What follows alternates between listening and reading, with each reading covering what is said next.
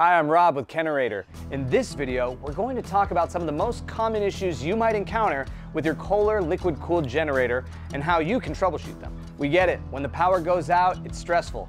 But don't worry, most of these issues are quick to identify and easy to fix. Let's walk through them together. One common issue is overload faults.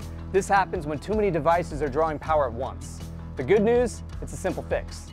The control panel will tell you if you're having overload issues.